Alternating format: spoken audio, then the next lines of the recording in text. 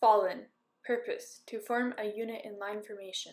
The first thing that happens is the flight sergeant will call flight fall in, and then the first element leader will hold their arm out to their right arm out to the flight sergeant, will take 3 steps forward, do an about face, and everybody else falls in off of them.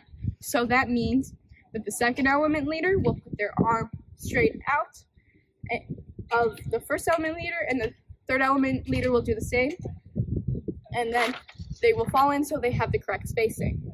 And then everybody else in the flight will fall in front to or back to front.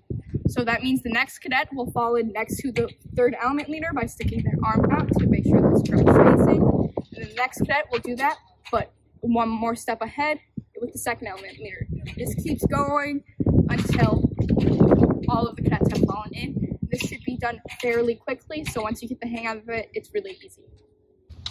Quick, fallen.